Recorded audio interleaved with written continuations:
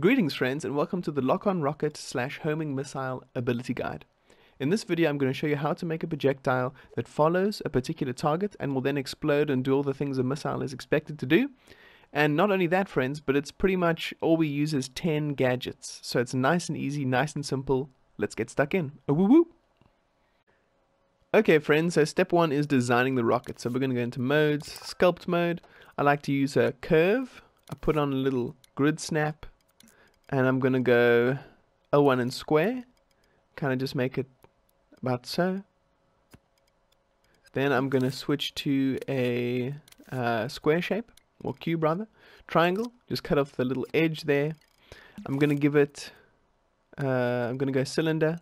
Also while we're subtracting, I'm going to remove like a little, hollow out a bit, so this is kind of where the flames of the rocket will come out. And then, yeah, friends, that's pretty much it. Just the sort of simple design. I'll turn off that grid snap now.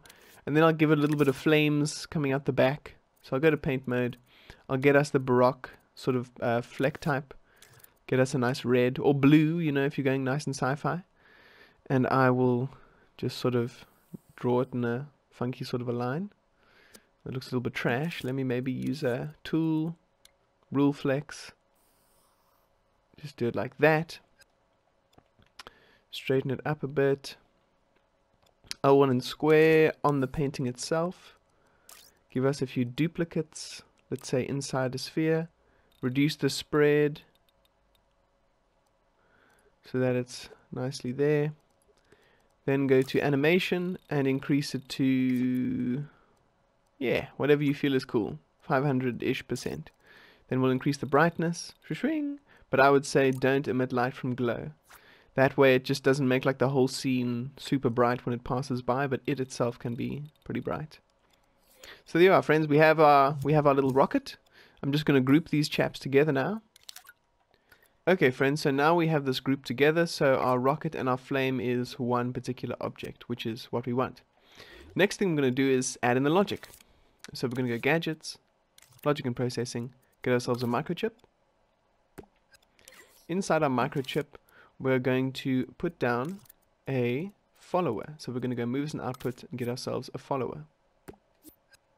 Next thing is that we actually need something to follow. So I'm going to go into sensors and input, get ourselves a tag, and we can put it down over here. L1 and square, rename it, and we're going to call it target. Dope. And we can move the little bauble so it's kind of more central. And let's move a little bit further away. Alrighty, so now let's go into our follower again, L1 and square, and we're going to go down on the D-pad and we've got our target tag. We're going to move strength up to 100%, and now if we press R3 to play test, we see that it moves there nicely, which is very cool. Okay, sweet. The next thing we're going to do is actually add in another thing from moves and output, and that is, you might have guessed it, a rocket rotator. Seeing as this is in fact a rocket. So the reason that we have this is so that it moves in the right direction. So we're going to go L1 and square on our rocket rotator. We'll see that we've got a nice arrow there. We'll put our grid snap on quickly. And we're going to make it so that the arrow points directly forward. And you might say, mean lad bro, what's the importance of this? And I shall show you in just a moment. But first we're going to make rotation strength 100%. Overall damping 100%. And you're going to be like, oh bro, but what's the point of this rotator? Well, if I have the rocket like this, you see it turns towards the right position.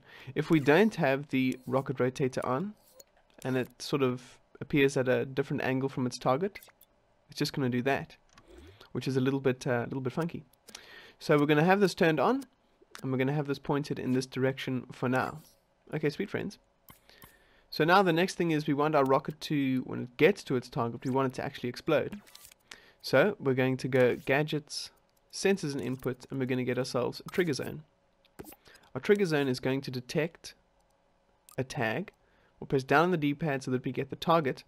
And so essentially when the tag is within this particular range that we determine, it's going to do something. And the thing that it's going to do is emit an explosion. So move as an output. Get ourselves an emitter. We're going to put that down just there and connect it to the trigger zone. Now to get an explosion, we can make one ourselves, but I think for now we will get one from the old quick start kit. So we'll go effects and get ourselves a nice explosion. And we can just put it down wherever for now. And then we will go emit, L1 in square. And we're going to click on this little object to emit. And we're going to select our explosion. Make sure that you set emit speed to 0. And you're going to place it kind of centrally within the rocket. Sorry, it's a little bit bright, friends. We're going to make it emit mode is once. And we're going to make the emitted object lifetime about a second. So after a second, the explosion disappears. But that's not all, friends. We're also going to add another thing from movers and output, and that is a destroyer. And this is going to make it so that our rocket actually gets destroyed as well when it finds its target. So let's have a quick test. Whee! Boom! So there we are, friends. It's really nice and simple. It's quite nice, in fact. But in order to integrate this into your characters, for example, you might want to add in like another piece of logic or two just to make it kind of a little bit more cool and sci-fi, you know what I mean? So for example, if you were making a nice tower defense game, whatever it might be, you might have your your missile launching tower or whatever it might be, or you're making your little self-defenses. So I'm just going to make a very rough little missile silo thing over here.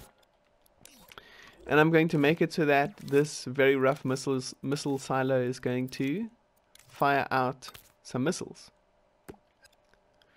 And it's going to fire out these boys. And let us go like over here. And we're going to go woohoo. We'll just adjust it ever so slightly. We might get a nice grid snap. And have a time there. Or we might not use a grid snap at all. We might just sort of eyeball it, which is of course totally cool. So let's have a check, see what this looks like. So we go choo choo choo. So that looks kind of cool. It's moving. It's kind of moving down a little bit. But yeah, so that looks kind of cool, friends. But I think something that also works quite nicely is if there's like a bit of a pause before the rocket actually sort of fires.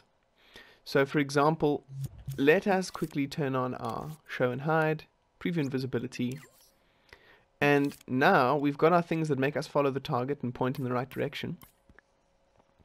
I'm going to give us that little pause that you sometimes get before a sort of rocket fires off. It sort of gets fired and then it kind of chills in the air a bit and then it zooms off. So what I'm going to do is I'm going to go timer. And I'm going to set this timer to, let's say, 0.8 seconds. And then I'm going to get us a selector. And in the B port, we're going to connect the follower and the rocket rotator. So after the 0.8 seconds, it's going to go to the next output port. So here we're going to go swing, woo, gish, gish. So as you can see, it sort of fires them, and they sort of pause for a second before they flame off. Look, if I rotate this, it might make a bit more sense. So it goes ding, ding, gish, gish. Kind of looks like a little bit of a torpedo. Okay, I think I'm going to make a few adjustments in terms of speed. I might make this a little bit faster. And I think I might move this around a little bit. Cha-cha-cha-ching. And maybe also increase the speed of this emitter. And let's see what happens now. Ding. So I think it's pretty cool. It like gives a nice effect of that sort of vibe. But I think something that's also important is to go to your particular object and now you're going to make it movable. Now in your B port of your selector, we're going to put down a little keyframe, and this keyframe is going to make it not movable. So what this does is, and we're going to connect up here, what this does is it makes the initial rocket seem kind of just like a, just like a normal rocket. It sort of goes up, it works with gravity, and then it sort of fires off. So let's give it a try. So as you can see, there's a little bit of a better sort of feeling there with the rocket. It doesn't quite have that weird ground scraping maneuver that it had before. And you can also do it like, I don't know if you guys are super into science fiction stuff, but I really dig the show called The Expanse. And I really love how when they shoot rockets in that show, they kind of do this. Let me just demonstrate. I'll just rotate it so it sort of points forward. And the rocket sort of comes out a little bit to the side. So check it out. We're gonna go. Ding, I love this ish, bruh. I feel like it's so cool. You can also, if you want to be extra fleeky deaky, you can make it so that by default this the invisibility of the old paint strokes is off. So we'll go opacity 0, and then for this keyframe we'll make opacity 100%, so that it's like as the rocket comes out, there's no flames, but then the flames sort of start as we go along, and as you can see, it's exploding as it reaches its target. And yeah, friends, I feel like that's pretty cool. And that's really all there is to making a lock-on rocket. I feel like we've added in a few bells and whistles, and as you can see, we've got 1, 2, 3, 4, 5, 6, 7, 8, 9, 10 pieces of logic, or 10 little gadgets, including our little thing over here. You can also add this to your characters very easily. You just connect like a controller sensor's input/output to this, an emitter like this, and then your character can be shooting rockets out of their arms or out of their heads, or out of their little rocket packs, whatever it might be, friends. But yeah, that's all there is to making a homing missile, a lock-on rocket, whatever you want, friends. It is here, and it is just as easy as that. Thank you so much for checking out this video, friends. I hope you found it useful and interesting. And actually, one last thing I'll show you is, if you add in other targets, it'll always go towards the closest one. So if I move it around like this, pew pew pew, fire the rockets, bro. This is so cool, man. Yo, I enjoyed this a lot. You'll see that it's meow meow meow. It'll do whatever target is closest to this particular whatever is closest to the particular rocket.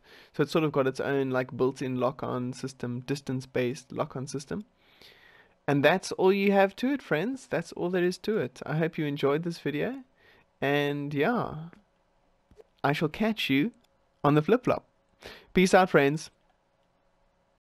Hey, thanks for watching, friends. I just want to give a massive shout out to my Patreon patrons, or as I like to call them, the Mean Knights. Thank you so much, Tap Giles. Ooh, thanks so much, Tap Sensei. Whoop whoop whoop. And Salt Levels Max, my first patron. Ah, ye. Friends, if you want to support your boy and get access to some bonus content, consider becoming a patron. Thanks for watching, friends. Peace out.